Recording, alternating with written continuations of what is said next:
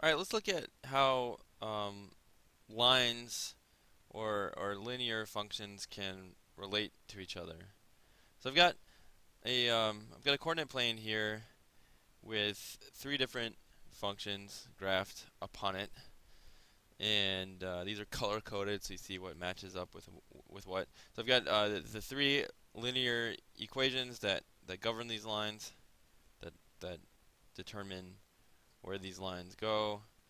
Or in other words, these lines are graphical representations of these relationships that are described in algebra. So let's see what we notice here. Um, there's different kinds of relationships that lines can have with each other. Um, Basically, lines can be parallel to each other. So this kind of beige one and the green one are parallel to each other, which means they don't cross. That's what parallel means. Uh, so this line goes on forever in that direction, and so does this line, and they'll never cross, right? So that's what it means to be parallel. Um, so these two lines are parallel to each other, whereas the red line intersects with both the beige and the green line. Okay. The other possibility is that two lines could be the same line. Um, if those line up, those are the same line. Maybe their equations are expressed in different forms, but it ends up being the same line. All right, now where's this thing supposed to go? Let's see there. Okay, so um, how do you tell if lines are parallel to each other, or if they cross, or if actually it's the same line? Um, or you can graph them and just look. But if you don't have time to graph them, or if the exercise just is to know this stuff from the equations, you got to figure out a way to just know these things without having to graph them. So look at these two parallel lines for starters. Um, I mean, ignoring the equations for a second, what would you say? What can you observe about their slopes or the steepness of these lines? Well, it looks like the slope is the same, right? It has the same, these lines are pointed, they're kind of at the same angle, the same slant, the same slope. So parallel lines have the same slope, um, but they're not. That's the only thing. Let's see. They have the same slope, but they pass through different points. Okay. So for example, the y-intercept of the beige line is 1, whereas the y-intercept of the green one is -2. So they have the same slope, but pass through different points. They have different intercepts. You get different values of y when you plug in the same value of x. Stuff like that. So here, so here are these the equations in slope-intercept form. And you can see, indeed, in fact, the beige line and the green line both have a slope of 1. Okay, the number by which x is being multiplied in the slope-intercept form is the slope. So they have the same slope, but you can see they have different y-intercepts. All right, so that's how you tell if two lines are parallel to each other. Do they have the same slope, but the equations are different?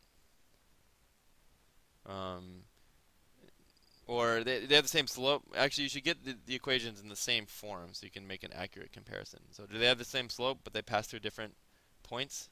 Then they are parallel. Do they have different slopes? Then they intersect. Okay, so um, the slope of the red line is 4, the slope of the green line is 1. Therefore, we know just on the basis of that they are intersecting lines. All right, so let's look at these equations and try to match them up. So some of these are in slope-intercept form, some are not. All right, so these two lines are parallel. Um, they're parallel, so they have the same slope, 1/2, but they have different y-intercepts. They go through different points. So the y-intercepts here, this line goes straight through the origin. Um, this line does not, but they have the same slope. So these are parallel. Um, this would also be parallel with the others. Same slope, passes through different points though. All right.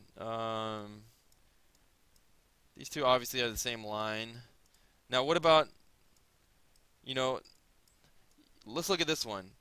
How about this one compared to these three? You might say, well, this looks different, so I'm guessing they intersect, right? Um, that's true. They might intersect, but you don't know that for sure. Get get the equations in the same form so you can compare them accurately. All right. So let's change this guy into slope-intercept form, and then it might become clear whether this is parallel or if it's an intersecting line. So we want to get y by itself over on the left, and then everything else on the other side. So let's add 6x to get that negative 6 out of there. Negative 6x. Okay, so we've got 2y equals. By the way, this is the standard form of a linear equation. So I'm going to turn it into slope-intercept form. So we have 2y equals 6x minus 16. Now we're going to divide both sides by 2 to get that y by itself. So this thing is equivalent to y equals, so 6x divided by 2 is 3x. Negative 16 divided by 2 is negative 8. So this equation in slope-intercept form is y equals positive 3x. Sorry, I couldn't read my own writing. A good reason why it's important to write neatly when you do math problems. Y equals 3x minus 8. Okay, so actually it turns out that this line is the same line as this line. It just didn't look like it because it's in a different form. So check to see, do the math, change it into a different form, or change it to the same form as the line to which you're comparing it to make sure. So this is the same line, just in these two are the same line, just in different forms. Okay, what about this? It looks pretty similar to these guys, but a slope of negative 3 is not the same as a slope of positive 3. So actually this line and this line would intersect. This line intersects that line, and that line actually intersects all these lines because it has a different slope from all these lines. All right? So there's 3 different things that can happen. You're comparing 2 equations for lines. Might be that they're the same line. Get both the equations in the same form so you can make an accurate comparison. They could be the same line. They could be parallel lines, which means they have the same slope, but they pass through different points. And it's easiest to see that, I think, if it's in slope-intercept form. You can see the slope, and then you can see the y-intercept. So if it has the same slope but different y-intercepts, boom, parallel. And then if the 2 lines have different slopes, they're intersecting lines.